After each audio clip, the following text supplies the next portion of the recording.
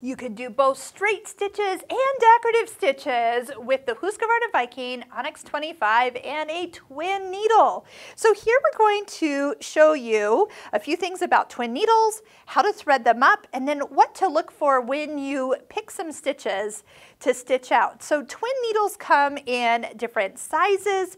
You'll notice that they're 2.0 that it shows here. That means that the needles are 2 millimeters apart. If you go up to one that says 4.0, then they're wider. Then there's 3.0. There's all different sizes. So you can go ahead and figure out which one you want to use.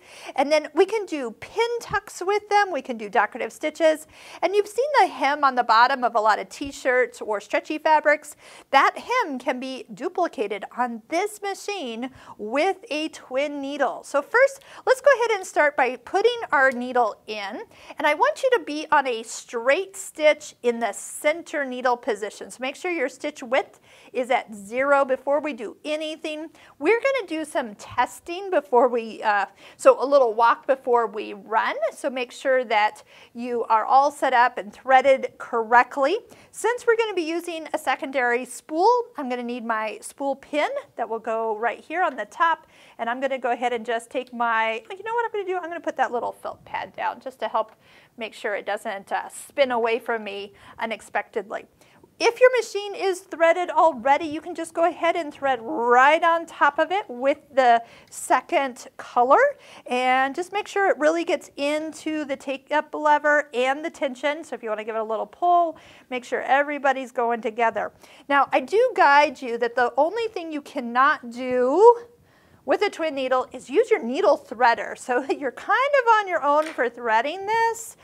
Just note that if you lower the presser foot, the white part of that kind of ankle back there will assist you in giving you a little reflection, and that will make it easier to pull the thread or see the thread to get it to go right through those. So just know. And then since we put a 2.0 twin needle on, we need to make sure that we don't do any stitches wider than, what's our max here? 6. So if we can do a stitch width of 6 and we put a 2.0 twin needle on, we cannot go any larger than 4. I might even guide you to just be a hair less at 3.5 once we start doing some decorative stitches, okay? So we take the stitch width of the machine minus the size of the twin needle. So if you were going to do a 4.0 twin needle, you're going to need to reduce that 6 minus 4, you're going to be in the 2 range or just a hair less. So just kind of keep that in mind once we start stitching. Again, we can do this as a straight stitch. We could do this as a decorative stitch. You might even hand turn the first couple stitches just to make sure everything got threaded correctly. If it didn't, you'd hear it about now. So just find yourself kind of going a little slow as we start off, and then we can kind of play around. So once we start to play around, let's just do a zigzag here. What was our stitch width max here? 4 or less. So let's just go here. Again, if you want to just double check that your needle swing doesn't hit the foot or doesn't go outside its boundaries, then you know you've got it dialed in correctly. Since I did have one of the clear open toe foot close by, I went ahead and put it on just so you can see what we're looking at as we stitch. You can kind of see the needles just so like normal.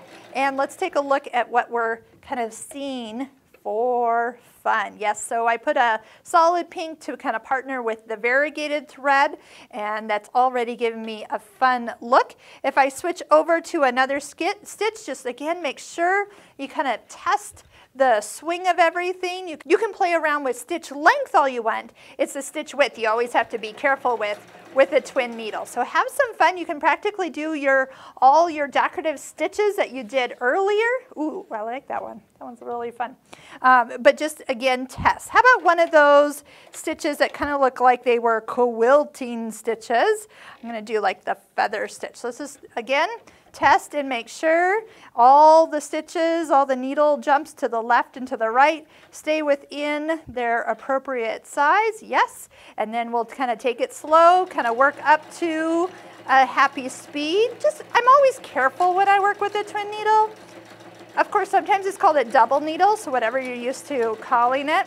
But take a look. This is going to be a really fun stitch. So explore the different uses of your decorative stitches. And before you know it, you might be using a twin needle more than you ever thought possible. This is one of the things we do talk about in our Husqvarna Viking Stitching Cosmos online course. That's the course that the quilt behind the machine is actually, every block is a different technique. Some work with different accessory feet, and one of them is all on twin needles. So I hope you'll give yourself some liberties. Purchase a couple twin needles. Great if you're having to mend or alter anything on the stretchy category, because this stitch is a stretch stitch with the straight stitch that we started off with. Because, and the reason for it is because on the back your bobbin is catching both sides, so it's creating an accordion, so it can be stretched. So this is a stretch stitch, even though you're on a straight stitch when you're using a twin needle. So have some fun. Take a look at all the videos that we have done on this beautiful Husqvarna Viking Onyx 25 sewing machine and learn how to master it from beginning to end.